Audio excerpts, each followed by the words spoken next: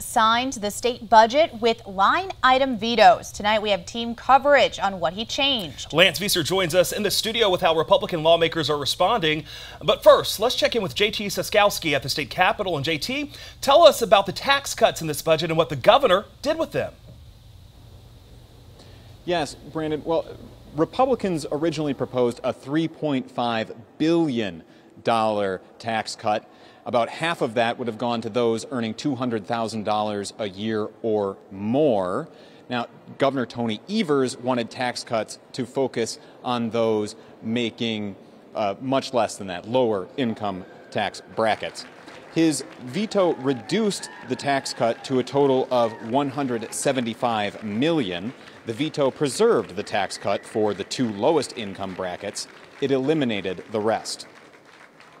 But using my broad veto authority, I'm doing what I can to ensure that tax relief goes to working families who need help affording rising costs, not the wealthiest taxpayers in Wisconsin. Now the tax cut will apply to those making $25,520 or less. The governor says he has cut individual income taxes by $1.5 billion since taking office in 2019. And the budget included over 50 vetoes in a variety of policy areas, including education and childcare. Live in Madison, JT Siskowski, 27 News.